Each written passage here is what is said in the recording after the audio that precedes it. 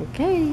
Good morning, everybody. This is Karen Marts and Freedom the Parrot, and we are at the Comfort Inn and Suites in Columbia, South Carolina. And Kathy, who I just met from Mississippi, she's actually working here, and I said, hey, have you ever worked the camera before? And here we are. So anyway, she's going to pan up and check out this massive sailboat. Could be a sailboat, catamaran. I'm not really an expert when it comes to boating, but it's exciting. And this is a lovely hotel, so I'm down here. We're actually up from Hilton Head Island. It's 2 hours and 45 minutes.